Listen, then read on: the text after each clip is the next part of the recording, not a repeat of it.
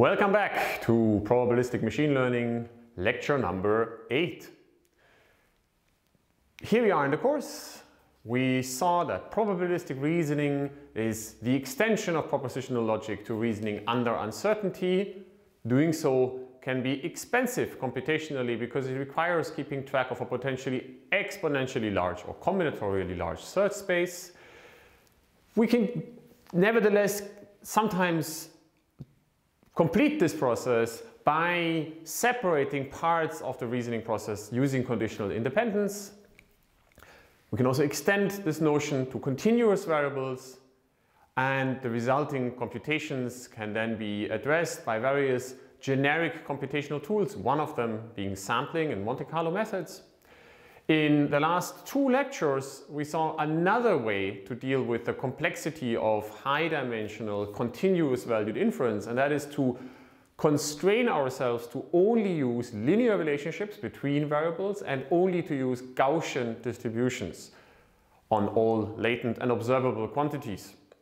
This works because Gaussian distributions then map the process of inference, the abstract notion of solving or computing posteriors by integrating out latent variables, onto linear algebra. And linear algebra is something that computers are good at. It's not for free, but computers are efficient at it. So that's a way to get tractable inference. In the last lecture, we saw that we can use this framework not just to learn individual variables, but to learn entire functions. Here's a one-dimensional picture again that I used on the previous lectures. So here is a hypothesis space over functions that is created by assuming that the true function, which is something here in green, it can be written as a weighted sum, so as a linear map of a bunch of features. And here I've chosen a particular set of features. These are sigmoidal features, so they are functions that start at 0 and then they smoothly go to 1. There's a bunch of them. If we now make observations and assume that the observations are evaluations of that function at particular points, corrupted by Gaussian noise, then we are exactly in the situation where all the quantities we care about are linearly related because the function is a linear map, or the observations are a linear map of the underlying weights. And all the probability distributions involved are Gaussians. The prior is Gaussian over the weights, therefore the prior over the function is Gaussian, and the observations are linear maps of the weights corrupted by Gaussian noise, and therefore the posterior distribution is a Gaussian distribution which is described by two parameters. This is what it looks like, and that's a bunch of somewhat complicated linear algebra down here, or expressions. But the point is that it is linear algebra and that these computations can be performed efficiently on a computer even though they look a little bit tedious. And we saw in the last lecture that we can implement these kind of computations efficiently using low-level operations that are available without even needing access to complicated machine learning toolboxes. That doesn't mean we shouldn't be using toolboxes. It's just interesting to know because it gives us direct access to the underlying computations. We ended the lecture last time though on a little bit of a downer, which is that if you look at this posterior distribution, then it is not particularly satisfying. So one issue, for example, is that it doesn't fit the data quite well around here. It doesn't adapt to this shape well. And also the extrapolation abilities are maybe a bit questionable. The uncertainty here is not perfectly calibrated. And we saw that all of this basically is caused by this choice of feature functions. So it's a little bit annoying that we have to use these feature functions. What could we do to fix this? Well, one way to do this, a very pedestrian way, is to just stare at these feature functions and say, maybe if we don't put them so regularly, right? Maybe if we don't distribute them like at constant distances from each other, we can make this work a bit better. So let's look at the data and notice that this requires us looking at the data, which is problematic for two reasons. One, because in practice you can't always do it. This is a one-dimensional picture, and many applied problems aren't one-dimensional. They're much, much more high-dimensional. And the second problem is a more philosophical one, that it's not particularly Bayesian to deconstruct your prior after having looked at the data. So that kind of breaks our nice philosophical conceptual separation between prior assumptions and the likelihood of the data. But let's just do it anyway. I mean, we're practically minded people, so maybe we just ignore the philosophical issues arising from this. We could just say, maybe I put my features more like this. So what I've done here is actually I've still used a regular distribution of the features. They're just not they're just not uniformly distributed anymore from -8 to 8, but instead they are more densely spaced in the middle and spaced more apart on the outside. And the way I actually did this is I took a Gaussian cumulative density function and spaced the locations of these features at regular intervals on the CDF. So that gives a kind of a centered, like a more density here in the middle. That's totally arbitrary. It still keeps a little bit of structure, but it's just something you could do because it does give rise to this kind of posterior. So using the same number of features and the same kind of features and just choosing where they are differently, we get in many ways a nicer distribution. So one nice thing about this is that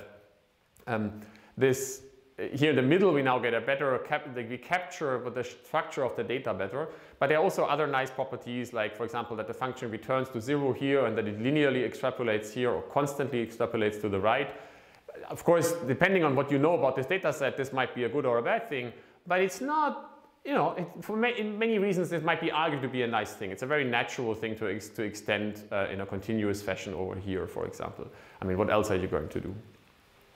Now, since we've already broken with our philosophical framework and we've sort of fiddled around with the model having looked at the data, maybe we can keep doing that and say, well, now actually, maybe now that we've done that, we could do this even better. So notice that here I'm using about 16 features, I think.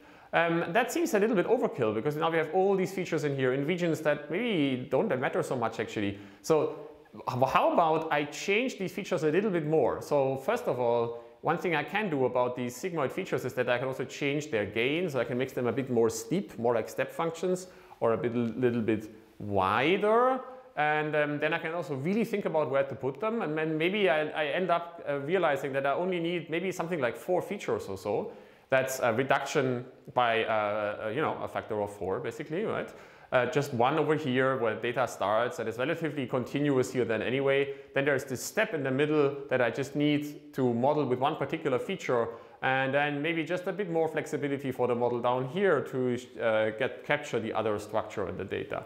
If we do this, then this is what the posterior looks like. It's maybe not perfect, but it still actually constantly extrapolates just a little bit further up here. We don't see it anymore. It still goes back to 0. It does have this nice little kink here in the middle. And you know, that's just 4 degrees of freedom. I have a data set here that contains, I think, 18 data points, and I've reduced it to 4 degrees of freedom very efficiently. And I'm still doing Bayesian inference. I'm just, you know, I'm sort of thrown away a little bit the issue that I should really not look at the data when designing my prior. But other than that, I still get posterior distributions that have some width. That width is actually informed by the data. We could argue about whether it's particularly well chosen or not. Why don't we do this more often, right? This is maybe something we should try. It's just a little bit annoying that we have to do it by hand, and it's tricky to do this in a practical setting if you have data that is more than just one-dimensional. So what's just happened here? So what we've just done is we've, let me just repeat this process that I just sort of did in this hand-wavy pedestrian way. So we are doing Bayesian inference on some unknown weights of our function, given the data, and to do so we use a model. That model is given by the feature functions phi. So what we've done in the previous lecture is we've computed a posterior distribution over those weights from the data, given that we've chosen a particular model. This is how to do this is described uniquely correctly by Bayes' theorem. Multiply the prior with the likelihood and divide by the evidence. Now the annoying thing is that we have to choose these feature sets phi. Not only is it annoying that we have to choose them because that means that we might be, you know, restricted by the choice we make. It's also problematic that even if we think about trying to choose phi, there is an infinitely large space of features, as I pointed out in the previous lecture. There's very, very little constraints on what kind of features you could consider. to build these kind of models. So the first thing we just did, and I didn't actually explicitly say so, but I did it anyway, is I decided to use a particular family of features. So I said, I'm going to use these sigmoid features. That was a totally arbitrary decision. I just said, why not use those sigmoid features? And so these sigmoid features, by the way, they look like this. So this is a logistic function. It's the feature function, number I, of the data point x, of the input location x, given some two parameters, theta 1, theta 2, is 1 over 1 plus the exponential of minus x minus theta 1 over theta 2. So the usual way you see these functions is just e to the minus x, and then that's this typical sigmoid function. If x is very, very small, so if it's a large negative number, then there's a large positive number in here. E to the large positive number is a large number, so the whole thing is 1 over a large number is 0, right? So this function starts at 0. If x is a very large positive number, then here we have e to the minus very large number, that's 0, and we have 1 over 1, so the function goes to 1, okay? So what I've now done here is I've introduced two parameters that shift x and scale it, theta 1 and theta 2. And by doing so, I can move these functions around from the left and the right, and I can make them steeper or more flatter by increasing or decreasing theta 2. So by moving around by changing theta 1, scaling by changing theta 2. That was a specific decision that we're going to do that. I also played around actually with the number of these features, I from 1 to f. And now, what I did actually is I hand-tuned those choices, theta 1 and theta 2, such that I somehow like the model. So maybe we can do this a little bit more formally, and in the process of that, one thing you might notice is that, hang on, this is just two more numbers, or actually f times 2 more numbers, theta 1, theta 2 for each feature I, that we don't know. So if there's something we don't know in our model, then there is a correct way to treat it. It's just to make it part of the inference. So really, we should just add theta to the set of unknown parameters or variables or whatever you want to call them, and extend our hypothesis space from putting a probability measure over w to also put one over theta. And then, shouldn't we be able to just compute a posterior distribution over w and theta? Well, actually, maybe we can. This process is called hierarchical Bayesian inference. It's hierarchical because there are these two different layers in our model. We have the weights w that previously we considered as our core unknown object. And now there's this other set of variables called theta, which actually are also part of the stuff that we don't know. So what we're doing when we're doing Bayesian inference over the weights or the function, which are essentially the same thing, right? Because they're connected directly by a linear map, then we're computing a posterior, at least we did so far in the previous lecture, over the unknown function f, or over the unknown weights w, given the data, x and y, and the model parameters theta, by taking the prior, which depends on the model parameters theta, multiplying it with the likelihood, right? Because why does the prior depend on theta? Because f is phi times w, and phi depends on theta. And then normalized by the evidence. And now what you might notice is that this object here in the denominator, the evidence term, that's a marginal over f, so we're integrating out the unknown function f, given theta, and we compute prior over f given theta times likelihood, which is a probability over y given f, and theta df. So what we're left with is a marginal distribution for y given x and theta, where x is just the input data.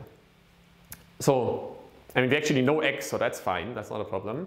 But what we have down here is essentially another likelihood term. It's just not a likelihood for f. It's not a likelihood for y given f and theta, it's a likelihood for y given just theta. So this is exactly of the same form as above here, it's just that we've gotten rid of f. So we could continue to use this process and now say, well, I just need a posterior over theta now, right? So what I should do is I compute this object, which is a posterior over theta given y, which is given by a prior over theta. Okay, we don't know yet what that is, but we can, set it to whatever we like essentially and think about whether we like that prior assumption or not. Multiply it with this likelihood for y given theta, which we have up here essentially. So I've dropped x now because it doesn't really matter. We know what x is anyway. And then, do Bayesian inference. So we have to divide by the evidence, which is normalization constant. So that's the integral over, we have to integrate out theta. Interesting. So this is a process we can actually often do and that we typically do in any kind of data modeling. We start by, we have to deal with different types of quantities to care about. There is the data, which is stuff we get to see. So the data is in many ways actually the easiest bit, at least conceptually. I mean, in practice it's often hard to get and to maintain and to work with. But conceptually it's the easiest thing because it's a bunch of numbers that's just stored on your hard drive. So you know everything about the data. Then there are the quantities we actually care about, the ones we want to make statements over. These are often called variables. Then there are quantities in the model that that might affect the data just as much as the variables do. But in the end, we won't care about them. We want to get rid of them because they are not part of the question we're trying to answer. You might call these parameters of the model, and these are things you want to integrate out, to get rid of. You could also call them variables. Sometimes the distinction is a bit vague. And then there are these things like theta, which we really want to infer as well, ideally. And sometimes we can even do so. But also, even if you do that, even if you are able to integrate out f here and do full probabilistic inference on theta, then the next question you might have is, so maybe let's go back, right? So the next question you might have is, let's say I managed to do full Bayesian inference on those values of theta 1 and theta 2. And the next question someone might of course ask is, well, but why did you choose sigmoidal features? Why did you choose these particular logistic functions as your features? As we know from the last lecture, you could do, inference on cosine functions or step functions or anything else. Why did you use these particularly? And that's another parameter of our model, like which family of features we are using. So eventually, you can imagine that there is some kind of reductio ad absurdum where at some point it's impossible to keep arguing to more and more deeper detail because it just becomes completely intractable. And these kind of final layers of parameters where at some point we say, stop, okay, that's the last layer we're going to deal with. And we're just going to set these parameters in some way, and we're not going to compute posteriors over them anymore. These are often called hyperparameters. And of course, what exactly is a hyperparameter and a variable is debatable in any particular practical setting, and it's also not particularly important. It's just a way to think about what you are going to do computationally with these different quantities. Are you going to construct a posterior over it and then use that posterior to answer a question? Are you just going to get rid of these parameters somehow by a more or less elegant integration method, or are you just going to set it to some value? So how would we do this in our Gaussian regression model? Well, let's talk about that in a moment, and let's consider this gray slide, if you like. If there are more parameters in your model than that you currently don't know how to set, then at least the philosophically right way to treat them is to just consider them as part of your model and include them in your prior distribution and ideally try to compute a posterior over them. If we want to apply this framework to our Gaussian regression setup that we've been using so far, then we need to check what this evidence term actually is in our Gaussian model. And conveniently, it turns out that this is a term we have essentially already computed. I've just more or less ignored it in previous derivations because it's just a normalization constant of a Gaussian. And well, we knew from the lecture, what is that, 6, that normalization constant also takes the form of a Gaussian distribution. So the product of two Gaussian distributions, like up to symmetry in exchanging the parameters here on W, is another Gaussian distribution over W times another expression, a constant, which has the form of a Gaussian PDF.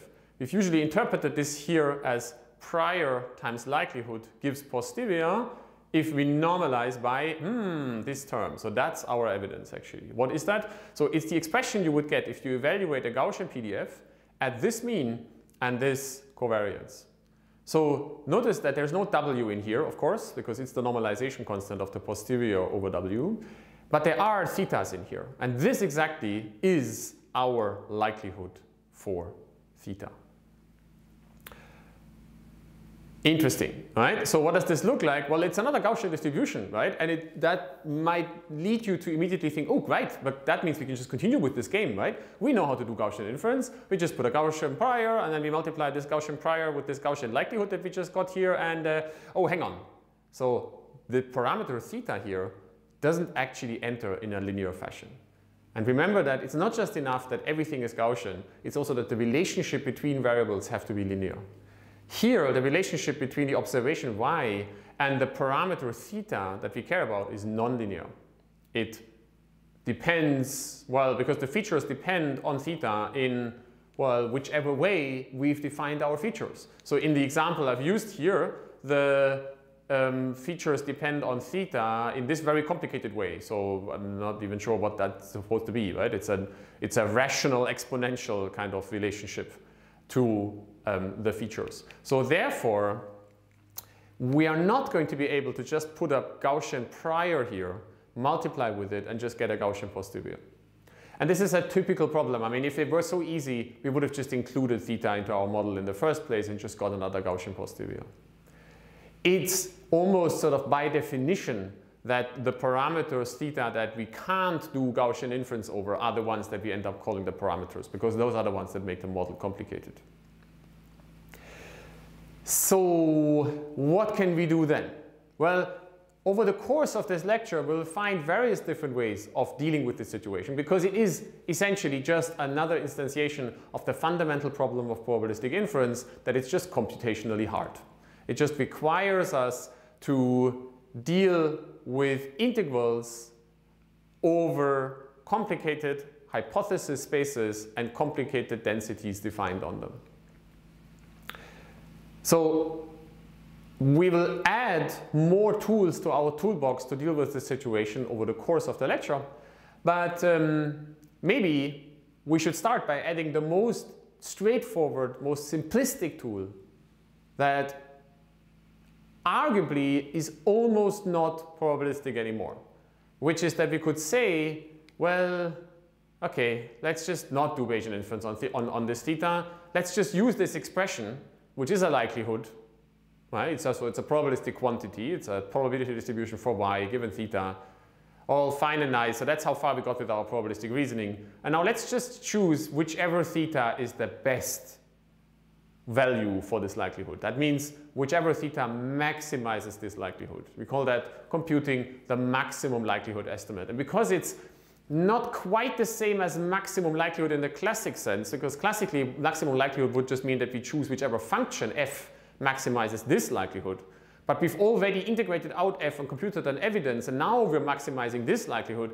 This marginal likelihood maximization is sometimes called type 2 maximum likelihood, or maximizing the marginal likelihood, the model evidence.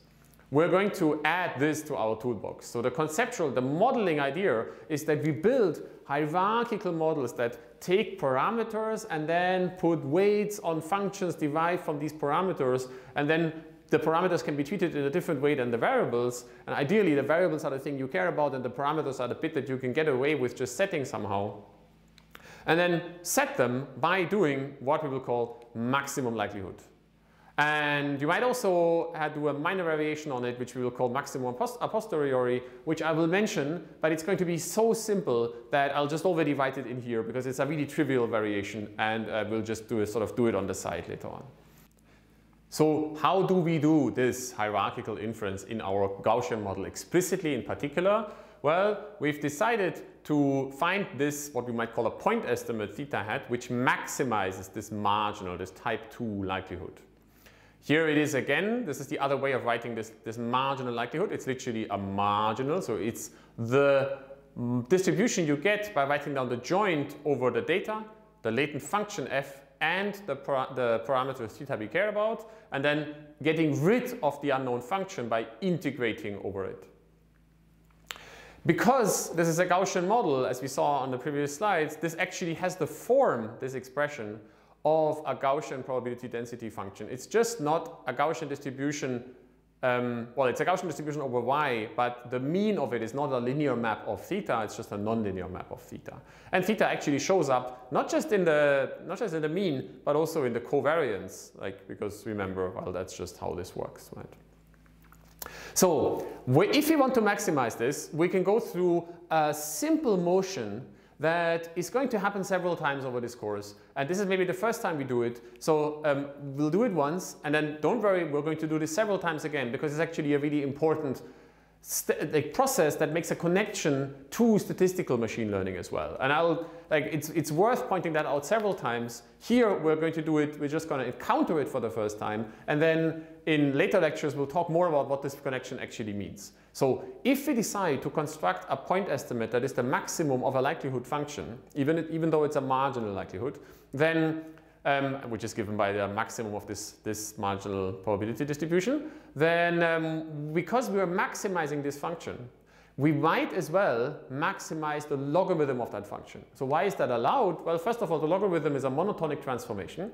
That means it doesn't shift the location of the maximum. It just changes the value of the maximum value. But we don't care about what that value is. We just care about where it is reached. We're looking for the theta that maximizes this expression. We can take logarithms because, well, I mean, I could say that, you know, probability distributions tend to be small, or probability densities tend to be small numbers, less than 1. So it might be numerically a good idea to take the logarithm. But actually, there's a more complicated underlying issue, which is that, and we'll talk about that later, many probability distributions actually are the exponential of something. The Gaussian, for example, is, right? So actually, let me write down the Gaussian distribution again, because we're going to need this. So by definition, just to remind you, this probability density function is given by a normalization constant, which is 1 over 2 pi to the number of dimensions, which I call n here, divided by 2, times the determinant of sigma to the 1/2 times the exponential of minus 1/2 x minus mu transpose sigma inverse x minus mu. So notice that there's already an exponential in here, so it might be a good idea to take the logarithm of this expression, because then we'll just get rid of this exponential and it will be easier to think about. So it's fine to do that because the logarithm is a monotonic transformation. Now, it doesn't actually matter whether we maximize a function or we minimize minus that function. That's exactly the same thing, right? You can just roll down the hill or move up the sort of flipped hill, flipped around the origin. So you might as well take the minus here as well. That's good because there's a minus in here and that minus then goes away. Okay.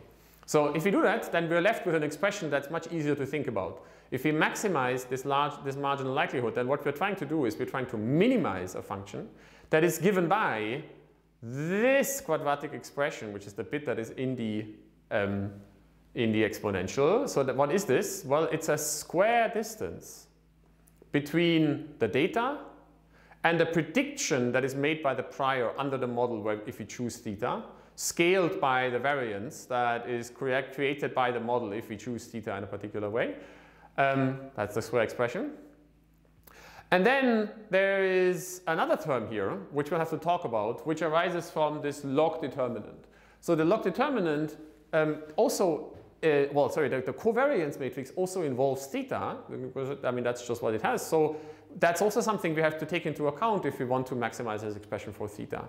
And then there is this constant, which is n½ times log of 2 pi, which isn't that important because it's just a constant shift. And if we are maximizing this expression or minimizing minus the logarithm of that expression, then it doesn't, it's just, you know, it doesn't shift the location of the minimum.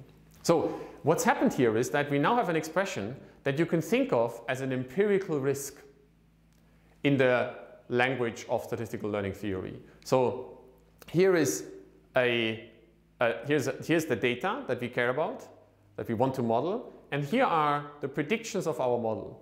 And what we're trying to do is we're trying to minimize the square distance, log Gaussians are quadratic functions, the square distance between the data and the prediction that our model makes.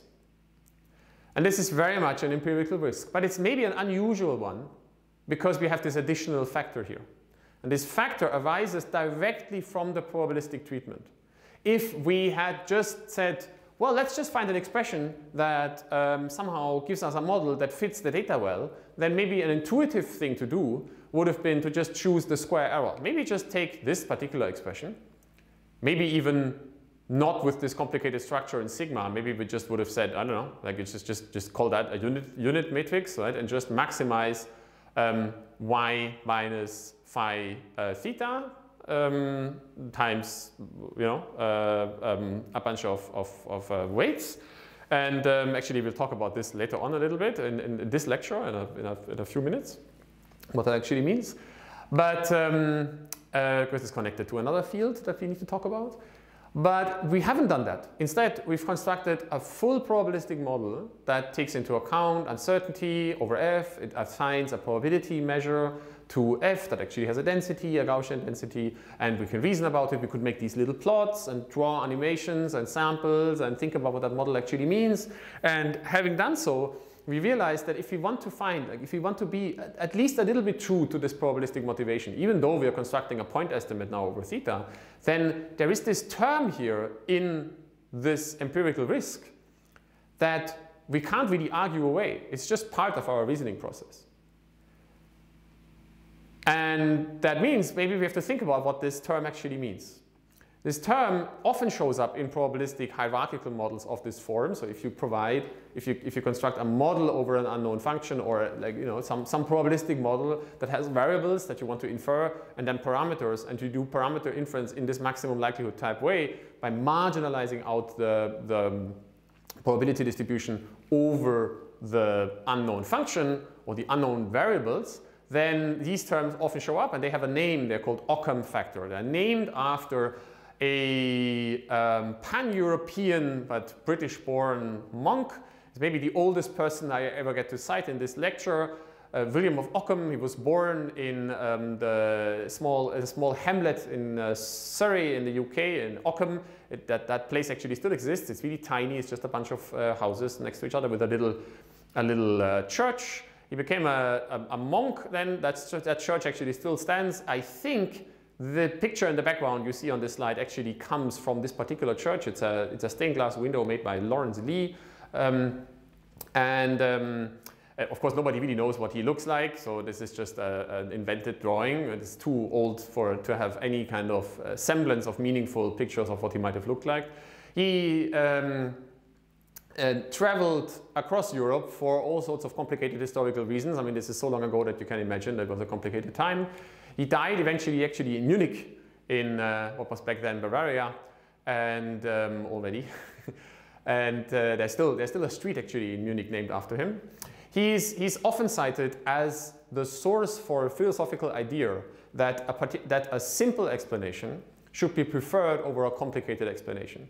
This is such an abstract notion that, of course, it has been studied in the philosophy of science and epistemology for a very long time and comes under all sorts of complicated names, sometimes also associated with him, like Occam's razor. And it's actually a very complicated notion, and it's not particularly well captured by just this one expression that I've now written down here as well. He actually also never seems to have written in his whole life this quote that is usually attributed to him, which is that entities should not be multiplied without necessity. He did write something kind of similar. He wrote this sentence that I'm just quoting directly from one of his texts, which might be interpreted as plurality, so multiple possible explanations for an observation should never be posited, should never be created without necessity. We don't have to have complicated multivariate expressions for things that can also be explained in simple ways. By the way, another rule that Occam had for his reasoning process was that above all else, you should never criticize the scripture. So maybe he's not the best poster boy for rational reasoning, but nevertheless, it's a nice sort of reference point to have, and it's clearly a very, very old idea.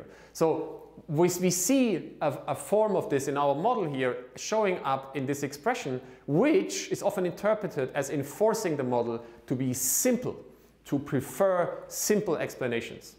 However, it's a little bit complicated what simple actually means, because this mathematical expression actually describes a function, and if you want to understand what exactly the function does and how it behaves, then you have to be, sometimes have to be a bit careful. So here is a picture where I'm trying to give you an intuition for how complicated this expression can be. What I've done here is I've created such a Gaussian model. Here I've now used, again, a different kind of feature set. This is actually by design. I keep using different features because I want you to understand that there is no uniquely correct choice of feature families.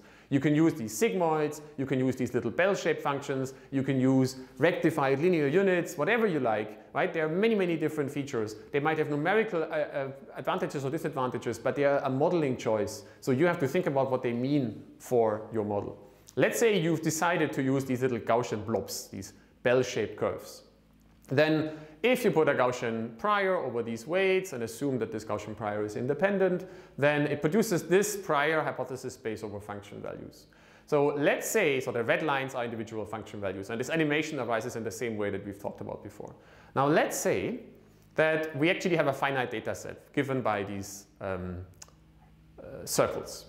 And so they move up and down. These are hypotheses over what these observations at these points might be. I have 3 different hypotheses which I animate. So each of these are, every single frame of this video is equally likely, and there are many, many possible explanations for this data set. Now, what I've done is, so this model evidently has a bunch of parameters. Let's focus on one of them. One parameter is, even if we keep all these features fixed at their locations, we can make them wider or more narrow. If you make them wider, then this model becomes smoother, and the functions that we get to see are going to be much smoother functions. And if you make these features smaller, narrower, then we'll get more and more spiky functions. So what I'm plotting over here is the value of this Occam factor, of this complexity penalty term, as a function of the width of these features. And you can see that it actually has a non-trivial shape. It's not just something you might have guessed immediately. So what does this actually mean? What I'm currently doing is we're currently at this value here, where I have this vertical bar. That's this model you see here. That's close to the maximum penalty. So that's one of the most complicated models you can produce with this set of features by varying these length scales, if you like. If we reduce the length scales a lot, then the penalty actually goes down. And why is that? Well, in a sense, if you look at this picture, you might think that this model now actually has become simpler, because it's it has actually become more complex, right? Because this picture looks much more busy, right? It's kind of, there's more complicated stuff, spiky stuff going up and down. But if you look at the data set, then you see that many of these data points are now actually assigned very low flexibility. They're actually almost bounded to 0. And if you make these features ever thinner, then we do end up with the 0 function, which has the absolute minus infinity penalty term. So that's a much, much preferred model, right? Because it can only explain one hypothesis. So that means our hypothesis space is very, very compact. It can only explain one thing, the 0 function, and therefore it should maybe be preferred if it can explain data that is actually 0 everywhere. Of course, if the data isn't 0, then there will be another penalty from the data modeling term, right, from over here, and then we will not consider that hypothesis anyway. So what happens in the other direction? If we move towards larger length scales, then we get ever more, actually here's the most extreme case, we get ever more continuous, ever more smooth functions, and asymptotically, if the length scale goes to infinity, we actually get a constant function that in this animation would just move up and down. So it's just a single constant function with an unknown height that is in this hypothesis space, and this again is of course a very simple hypothesis. So if the data allows us to be described in this simple way, then we should really prefer that, right? Because of course that's an easier way, it's a model with less degrees of freedom, even though it has still the same number of parameters, effectively the hypothesis space spanned by these parameters is much, much simpler, and therefore this should be preferred. So when we fit this function, here it is again, then these two terms, the square error and the Occam factor, trade off complexity against each other, so that, well, sorry, they trade off complexity against fitting performance. So if you have if you are able to describe a data set with small errors, so if the predictions are close to what you actually get to see, while using a simple model, then that's better than having an even lower predictive error, but needing a very complicated model to do so. Now, it's tempting to think of this Occam factor as a form of prior, as a form of regularization. But actually, I mean, maybe it is because we have marginalized out a hypothesis space over functions. But if you think of it as an empirical risk, then it's really just a different kind of empirical risk. And it's not the same as having a prior on theta. If we wanted to put a prior on theta, then that wouldn't show up in this likelihood, right? It would be an extra term. And if we would add it here to the side, then we would have to multiply this Gaussian with some other function here, which is whatever the prior might be that we put over theta, to get a maximum a posteriori estimate. And if you take the logarithm of that, then we would have to maximize the sum of the log expression of this and the log prior. If you take the minus of that, we would have to minimize the negative log likelihood minus the log prior. And that would be a new term here that we can basically choose in whichever way we want, because we are free to choose our prior over theta. And this would then be called maximum a posteriori estimation. So the Occam factor is not a prior over it's not the effect, well, it's the effect of a prior, which is the prior over the function, but not a prior over the parameters theta. And therefore, it's really part of the likelihood, of the empirical risk, not of the regularization method, essentially. Okay, so we can use this framework to do actual inference on our features, and I've been telling you so much about it now that it's about time that we actually do that as well. So let me show you how this would work. Here are our bunch of features again. We have on the right-hand side our model that we've seen before. Let's say we've initialized with 5 features. These features are just at 5 different locations. I've put them regularly everywhere. They have a standard smoothness, which is 1, and you see that the initial model, which you see in red, is not so great. It's maybe quite far away from the data.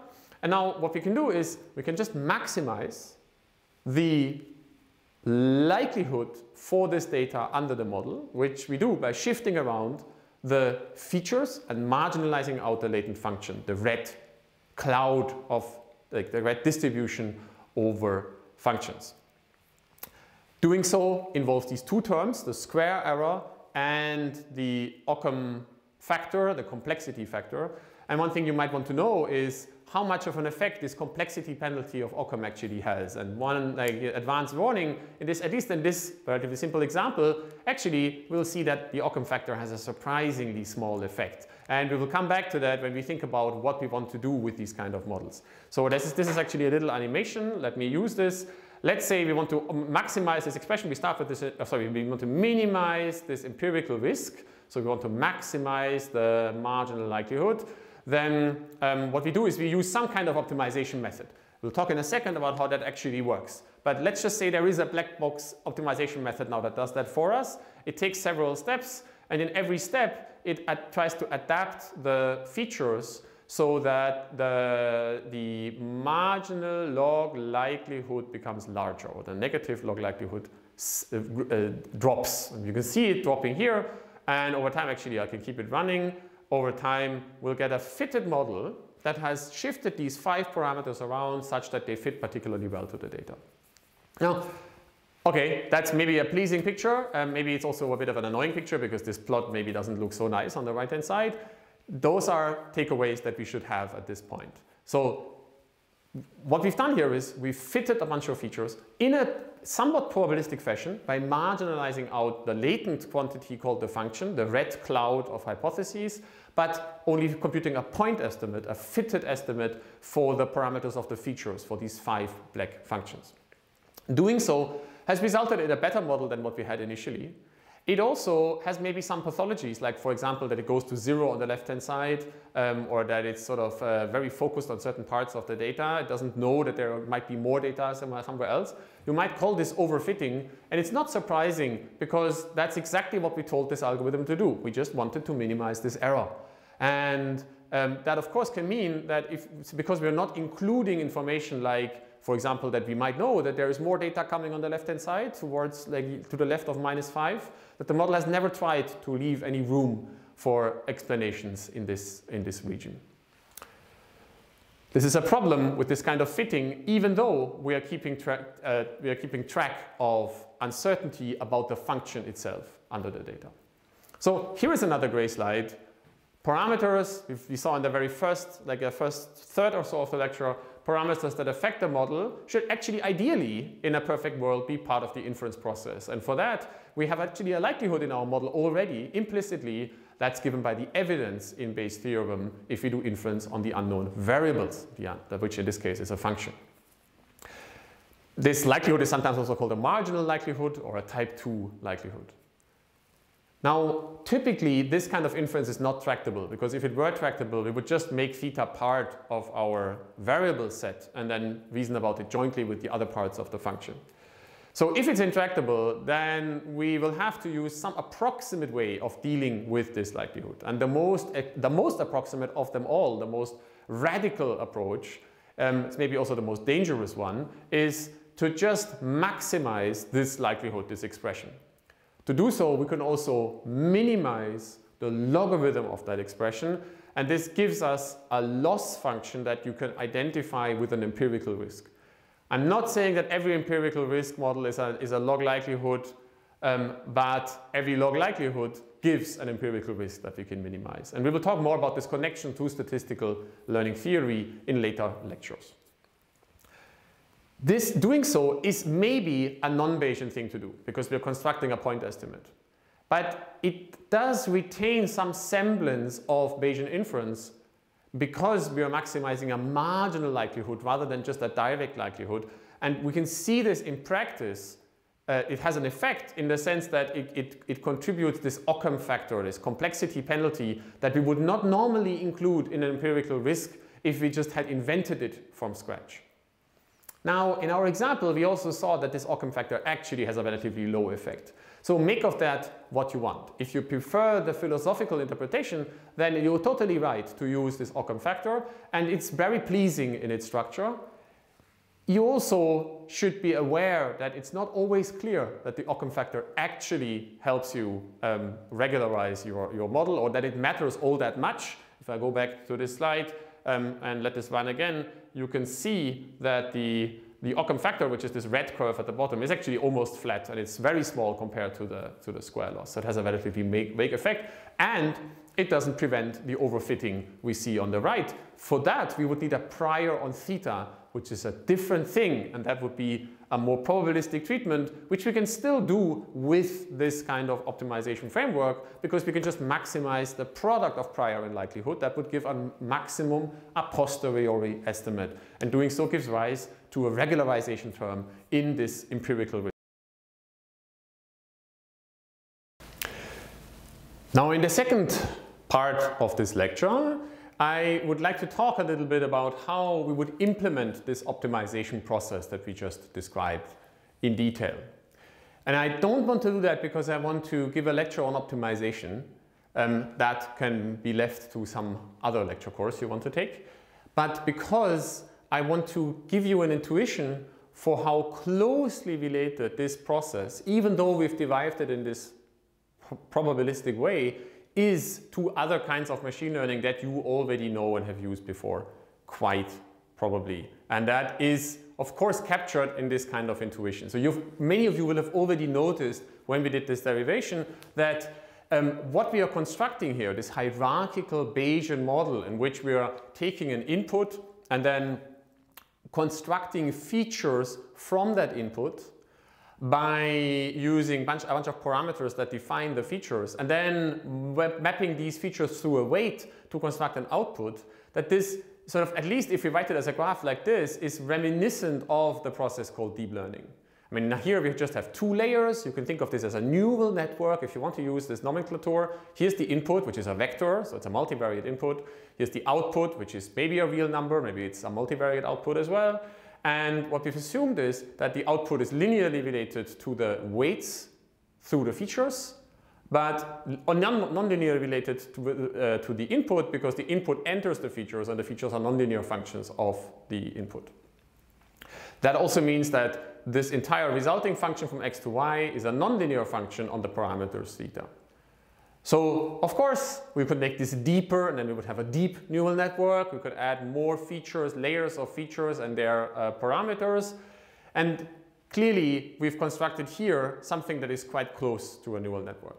So, in particular, it's close to a neural network for regression purposes, where the output loss from here on this final layer is a quadratic function, because we are thinking of maximizing, minimizing the negative log Gaussian likelihood. So the log Gaussian likelihood is a quadratic function. Now, we haven't actually done that because we have marginalized out this final layer W. At the very end of this lecture, we'll see what happens if we don't do that, because then we get really close to deep learning. But of course there is a very clear, or let's call it a deep connection to deep learning here. And in particular, there is an algorithmic connection to it, which we, like, what we're doing here is we're minimizing an empirical risk, essentially. It's an empirical risk we constructed by getting rid of the final layer, by marginalizing out over it, because we can do it, so we might as well do it, because we want to be Bayesian or probabilistic. But what we're doing with respect to theta is really just empirical risk minimization of a non-trivial empirical risk, which we've derived in a probabilistic fashion. So what I want to do is to show that the notions that the algorithmic notions that make deep learning powerful also apply to this framework. Because people have, I think, especially in the younger generations, have gotten this impression that there are different parts of machine learning. They're called deep learning and probabilistic and statistical learning, and they are somehow separate from each other and they don't overlap at all. I want to show that these notions are actually quite close to each other and that they often overlap in what they're leading to. There are also people already in the community who have started to talk about something that you might not call deep learning, but instead differentiable programming. Jan LeCun, for example, does that now. And I want to show you that this, what we're doing here, can very much be a differentiable program. And so if you want to think in terms of differentiability and automatic differentiation, then that applies here as well. If you don't know about automatic differentiation, and I think some of you might not know, then you can use the next few minutes to learn about this fundamental, beautiful idea of automatic differentiation. So if we want to optimize this loss function, which we just constructed on previous slides, which is the negative log marginal likelihood of our Gaussian model, and we want to optimize it with respect to theta, then we need to compute this function, L of theta, and we need to find its minimum. So let's first think about what we need to do to compute the value of this function L at a particular point in theta. So if we choose a particular theta, what is the loss function? Well, to do so, you could think of a computational graph that looks like this. So I've given names to the intermediate quantities, and this is one particular way you could use to define this function in code. Of course, you're free to choose what your intermediate steps are, what your functions are. Let's say I've decided to implement this code in the following way. I first take theta, and then I evaluate the features. So that's it's actually what we did in the previous lecture in Python. We define a function that computes the features. And that, of course, depends on theta, right? So that gives us phi of theta. Then I'm going to compute the quantities I'm going to need to compute L. So first of all, I need the inner product between phi and sigma and phi. Let's call that k. There's a reason why we call it k. You'll find out in the next lecture. Okay, here it is. And then I need to add lambda. Lambda is something I'm not going to optimize. It's just something we have in memory somewhere. It's just, let's say, a variable that's available. And then add this together. This gives me a matrix G. That matrix I have to invert. Actually, let's call the inverse of that matrix. So this plus this inverted, let's call that G. I need to compute that. And then, okay, so I also am going to need the log determinant of this, but I could also do this by just computing k, adding lambda, and then computing the log determinant directly. Let's call that a function c that takes as its input k and knows lambda. And then we also need to compute these vectors, these residuals. Let's call them delta because they are residual between the data and the prediction under the mean. For that we need phi, obviously, but also y and mu. But y and mu don't depend on theta. So let's just say that they are around, they are stored somewhere. That gives us delta. And now we've just fit everything together. So we can compute the quadratic error term, which is one part of our optimization problem.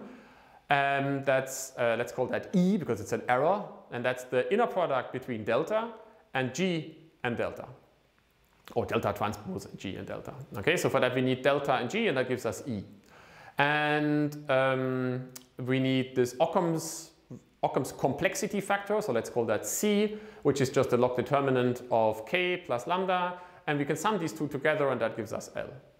So when we compute this, we're essentially following through this directed acyclic graph. Notice that this is actually a directed acyclic graph. It's not a graphical model. That's why I'm using these rotated square type nodes rather than circles to not confuse you and make you think about probabilistic graphical models. But it's really just a very similar notion. It's a graph that is directed and acyclic. And what we're doing here is we're essentially passing messages, if you like this metaphor, between variables in this graph to compute individual values. Okay, so that's how you would compute your loss function. Now, if you want to optimize this loss function, it's not enough to just compute the loss function. You want to know where its minimum is. So if you're starting at some point theta, you need to know in which direction to step to decrease that function. And an important quantity to be able to do that is the gradient, so the derivative of this function L with respect to theta.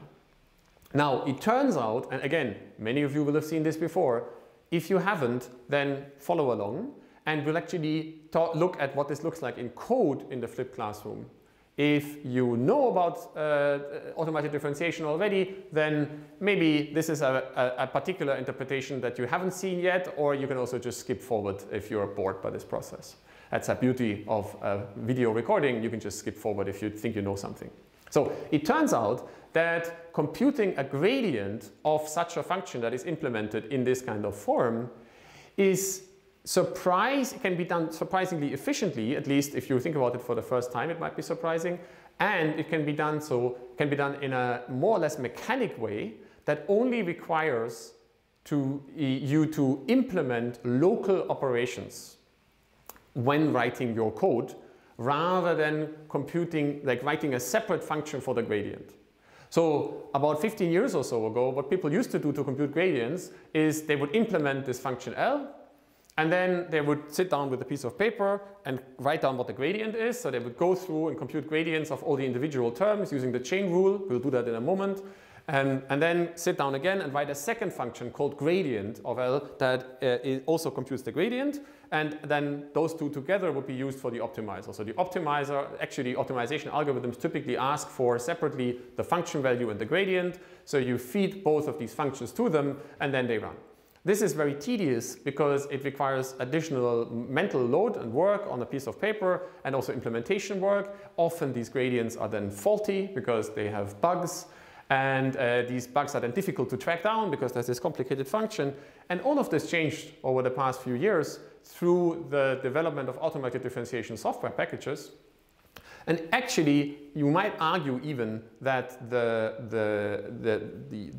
deep learning revolution, this extreme renaissance of deep learning techniques, is to a large degree due to this software structure, because it allows writing reusable code and efficient code that can also be parallelized efficiently. So how does this beautiful process work of automatic differentiation? So we'll do this by just looking at what we have to compute here and then think about what we're doing. We're not going to do abstract theory of automatic differentiation because this is not the course for it. So how does this work? Let's say we want to compute the gradient of this loss function L with respect to the quantity we want to optimize, theta. So there's two different ways of doing this. And they are called, actually there's multiple different ways of doing it, but there's two particularly prominent ways of doing it, which are called forward and backward mode of automatic differentiation. We'll do forward mode first. Actually, it turns out that this particular setting is not good for forward mode. It actually prefers backward mode.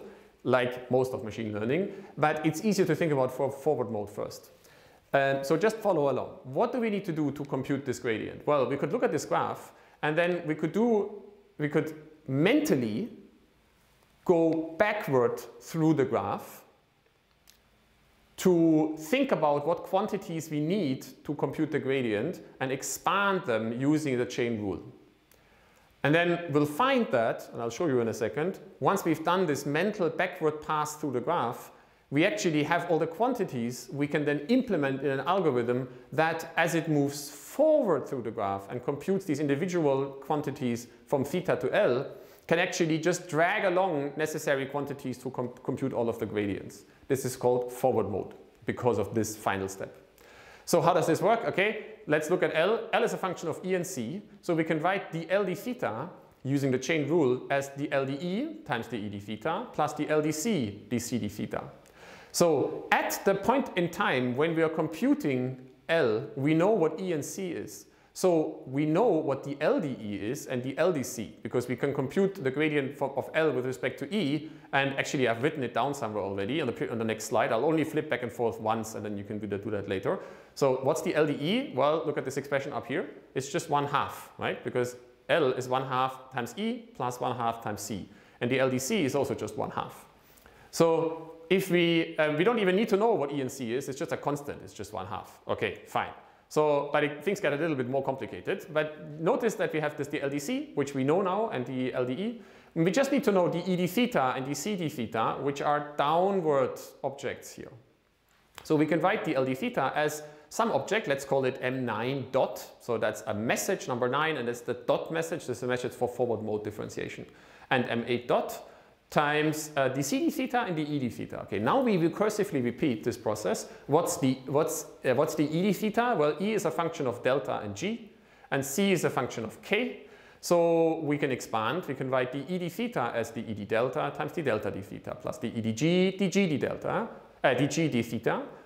Plus, what about the C d theta? Well, C only depends on K, so there's a d C dk times dk d theta.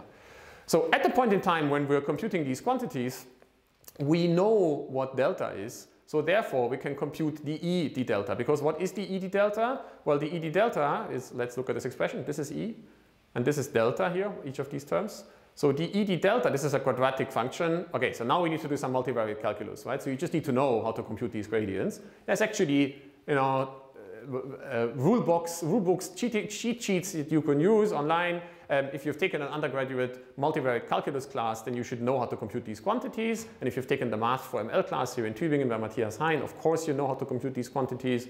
So the E d delta is, because it's a quadratic function, it's just 2 times G times delta. And this is actually a vector.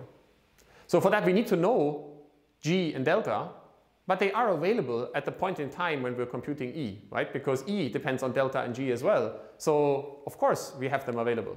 Good. So now you've probably gotten a hang of how this works. Now we just keep doing, just expanding all these remaining black terms. Whenever they show up, we just expand them going down through the graph.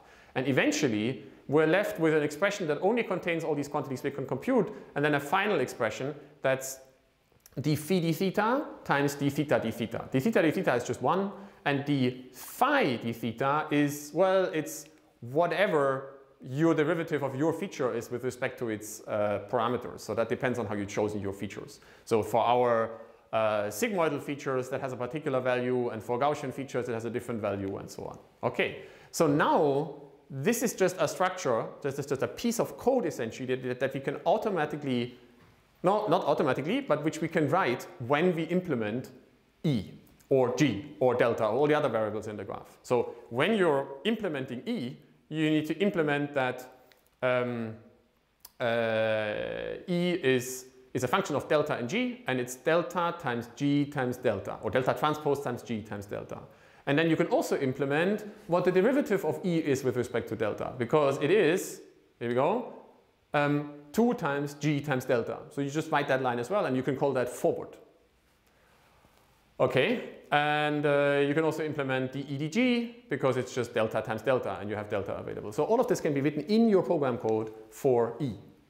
Now, at the point in time when we actually evaluate L, we can now do a forward pass. So to compute L, we compute all the m's, right? The m's are just objects that make inputs into the subsequent functions. But we can also compute the messages with a dot on top. We just use the corresponding code in the implementation and then just, compute this essentially, right? So this is a pass forward, just like we're computing L to get the gradient.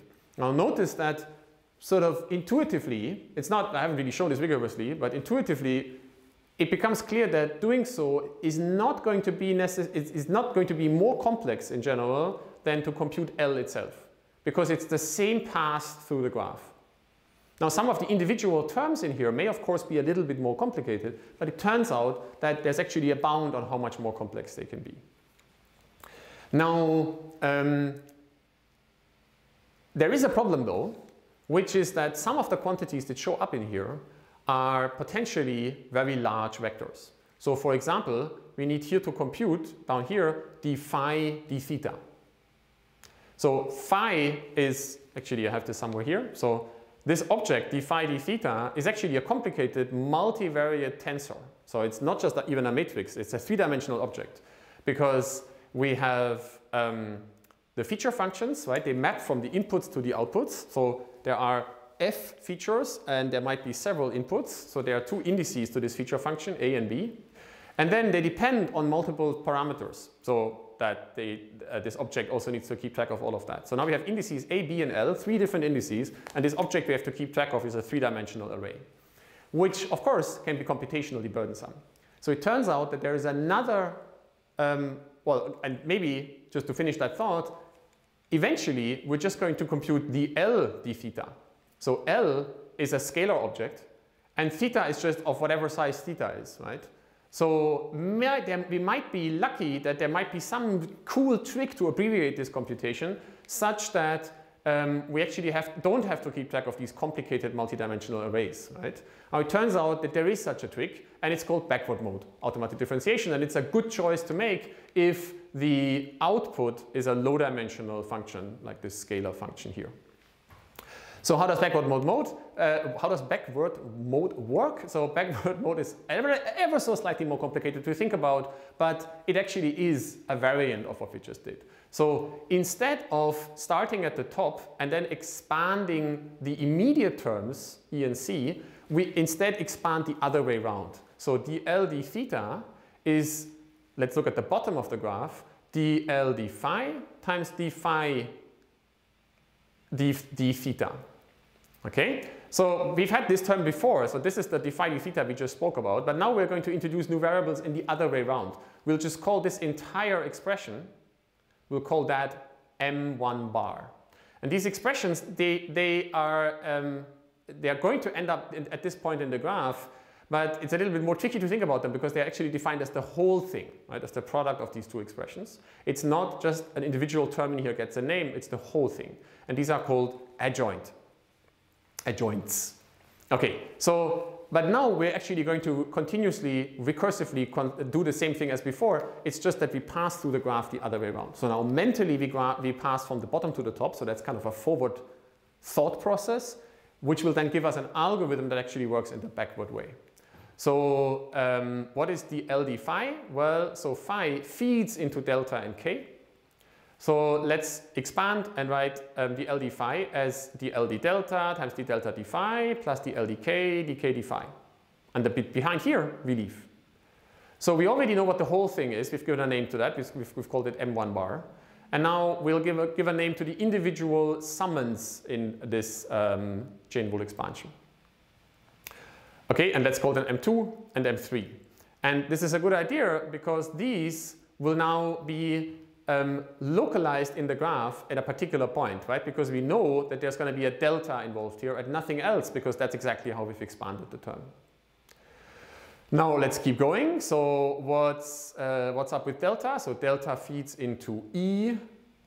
So we're going to look at E next. So where is that? So here we're going to get a dLdE and then a dE d delta d phi. Okay, that's going to be our M6 times the thing we already have, which we've locally computed, which is the LD phi. Now, notice that the LD phi is the thing that we can compute locally, just as the KD phi or the phi d theta in previous examples. And the other bits are the bits that we have to keep going to compute. Now, if we expand that all the way to the top, then eventually we're just going to need DL dE times the remaining bit. So where is that? It's over here. No, it's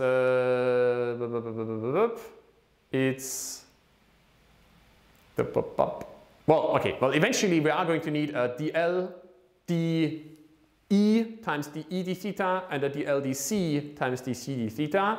And for these, we actually know what the corresponding objects are. So as we expand from forward upwards, for example, here we get that M7, as we move back further up here, we get a DLDC times dC dk, and this DLDC we'll call M8 bar, and we know what that is, it's just 1/2, right? Because the LDC is just 1/2. Okay, and now let's say we now have computed L, so we've done our forward pass to compute L, just the function itself. And we now want to compute the gradient of L with respect to theta, then we can use these quantities with the bar that we just derived also to compute the gradient. So how is that going to work? Well, so we could start at the top, that's why it's a backward pass, and see that there are two incoming messages, M8 and M9, and we just need to show where they show up in this tableau over here. So M8 and M9, which are 1/2, actually show up in, M8 only shows up in M7, okay, so for that we will need M8 times dC dk, okay, and so dC dk is something we know at this point, which we could have implemented in our code for C. And then we need to check, so where this M8 is part of, that's M8 is part of an M7, okay, and for M7 we need to now check where M7 shows up again, and you notice that there's a process I'm doing here, which is that I'm looking at the tableau and checking back which variables show up at which point as we go back down the graph. And for this we need an additional data structure, which we didn't need for forward pass, which is called Wengert list. So there's an additional kind of cost to store this kind of object, but that cost is low because it amounts to just storing that graph and a lookup table in this graph for which variables feed into other variables. What do we get in exchange for that? Well, an advantage is that because we've kept expanding the terms at the front of the chain rule, which are DL, D, some other quantity, these are always, in some sense, small quantities because they are always an object of the form DL, D something. And because L is a scalar, we don't get these necessarily really big arrays. So therefore, this kind of process, which maps from a low-dimensional object onto, this kind of process we just derived, this backward mode differentiation, can be computationally more efficient for settings in which the output variable is low-dimensional and intermediate quantities can be more high-dimensional. This is often the case in machine learning because we tend to predict simple objects like class labels or response variables as functions of complicated inputs, data like images or speech recordings and so on. In machine learning, historically, this algorithm was known as backpropagation, or actually still known as backpropagation, but it's a specific case of this automated differentiation framework, which by various accounts goes back to the Finnish scientist Seppo Linnanmaa, who did this, I think actually in his master thesis, but don't quote me on this, in 1970. All right, so why did we do all of this? Well, first of all, for those of you who haven't seen automated differentiation yet, now you know, and the more you know.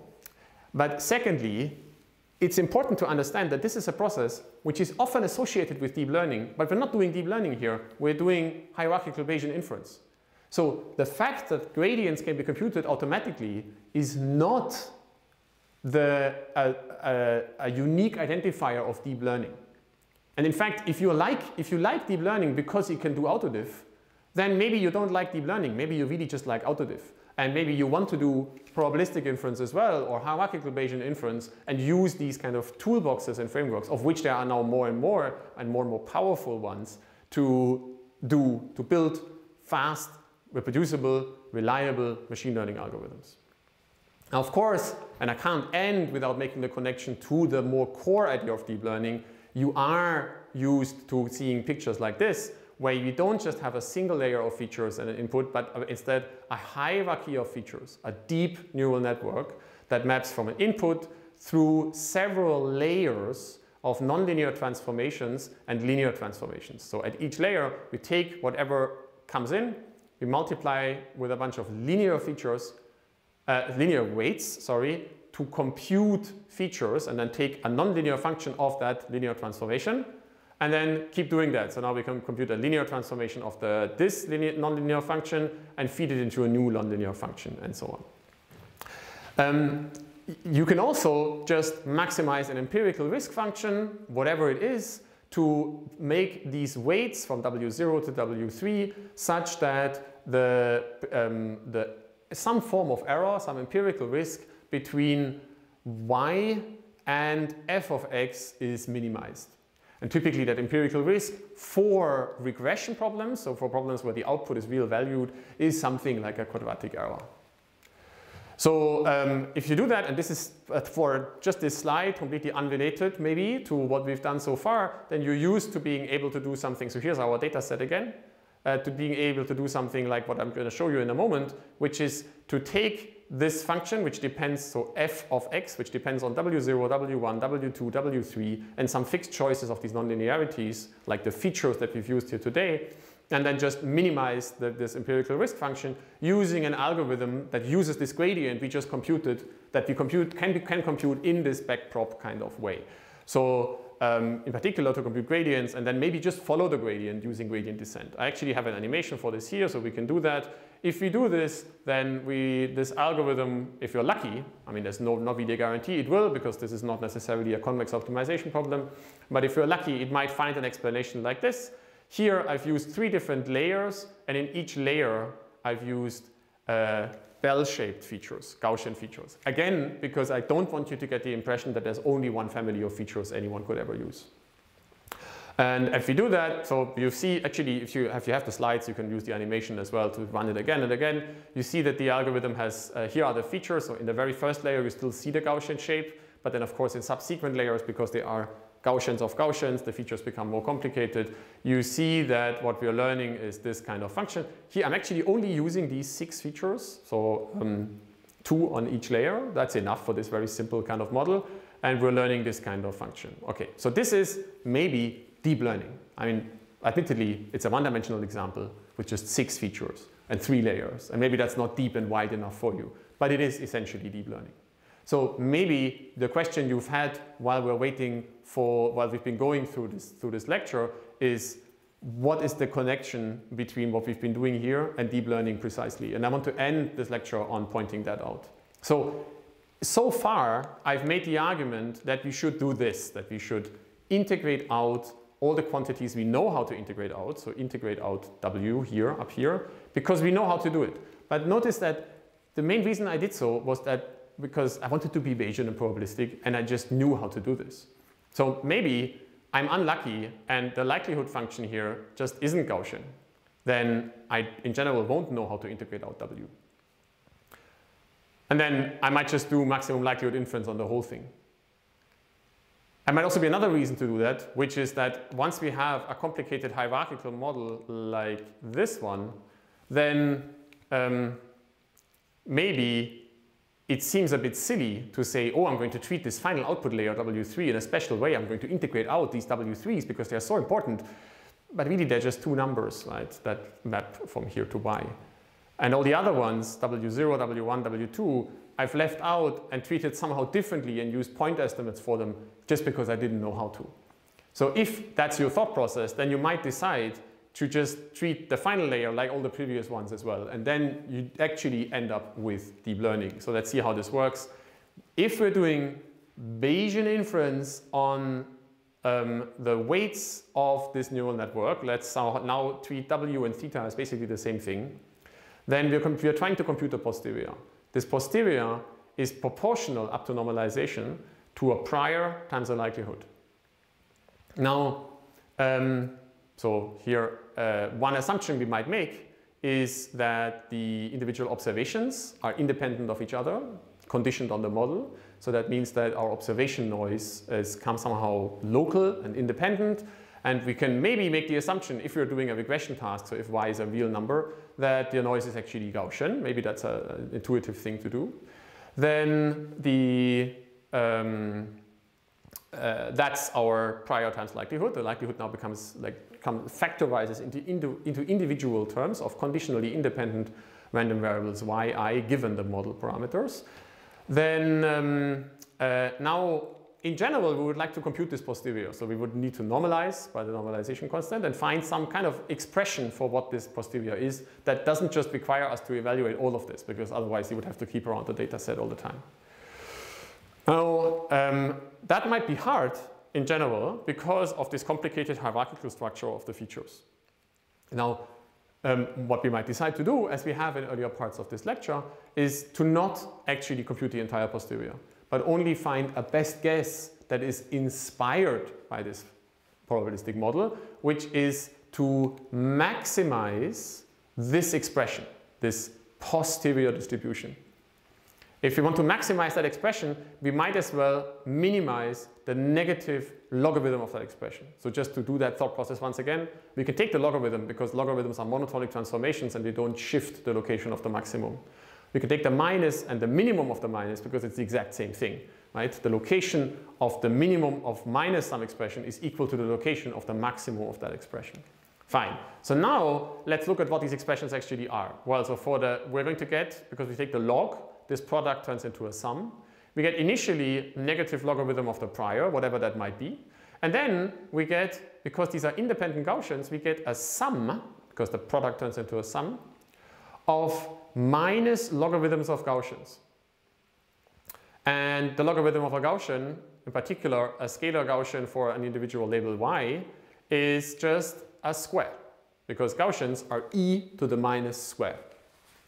Okay, so what we have here now is an empirical risk minimization problem where we're trying to minimize a function that happens to be the square loss between the data and the prediction that the model would make if we pass forward from the input to the output through W.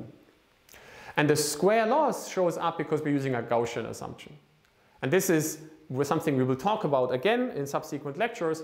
In your head, if you are coming from a statistical learning background, whenever you see a square somewhere that is being minimized, you should think of a Gaussian assumption in the corresponding likelihood or prior function. What about the prior? So this negative log prior is often instead called R and called a regularizer. Now, again, fair warning, not every empirical risk is a log likelihood and not every regularizer is a log prior. But every log prior is a regularizer and every log likelihood is an empirical risk if you want to call them that, because they're just functions that you can minimize or you can minimize their negative logarithm. So let's say, just for sake of argument, because it might make a fun connection, that we've decided to use a prior that happens to be Gaussian as well for W and theta. What would that amount to? Well, it would amount to setting this negative log loss to a quadratic function. And if we take a totally centered, so zero mean unit covariance matrix Gaussian, then we're just summing up the squares of, oh, there's a square missing here, the squares of W and theta. And what we have here is an empirical risk minimization problem with an empirical risk that is quadratic and a regularizer that's also quadratic. So we're solving in essentially well, we shouldn't call this a least squares problem because there is, well, I mean, you might call that a general least squares problem because there is a relationship on theta here that isn't linear. So we can't solve this in closed form, but we're still minimizing a quadratic function. And that exactly is what you do if you're training a deep neural network with individual nonlinearities given by the features phi on a regression task which is why you use the quadratic loss on the output, and you use these regularizers, which are known as weight costs, as quadratic weight costs. So that's, if you like, a concrete connection between what we've been doing in our Gaussian inference framework and deep learning. By the way, of course, what people then often usually do is that they subsample the data set to get mini batches. It's not like you couldn't do this here as well, right? Of course, it's the exact sort of same setup. Okay, so that we're at the end. What we've done today is to see that when there are parameters in our model that we don't know how to set, then ideally the philosophically clean way to deal with them would be to do Bayesian inference over them, which requires us to assign a prior to them. That's fine, that's not a hard problem, we can come up with priors. But the more complicated problem is that we need to compute a posterior by multiplying this prior with the likelihood and normalizing, and that multiplication usually leads to intractable problems, because if they were tractable, we would just make these parameters into variables of our model. When we do so, then at least in the regression case, we've actually created an instance of something that is quite comparable or maybe even identical to a neural network. And when we train this neural network, we are essentially fitting the hyperparameters or parameters of our probabilistic model by maximizing the, well, in the standard deep learning setting, by just maximizing the likelihood of our probabilistic model directly, or if we are trying to be a little bit smarter, we can sometimes integrate out the final layer to get a maximum marginal or type 2 maximum likelihood estimate for our model. This yields a connection to between the Bayesian framework we've been talking about and deep learning, which is obviously in the next lecture, we're going to address a second idea, which in some sense is orthogonal to what we've done today. Instead of keeping a fixed number of features and tuning them, we're going to think about how we can create models, how we can create expressive models by instead increasing the number of features towards an infinite limit in such a way that we actually end up with a tractable model again. Until then, thank you very much for your attention.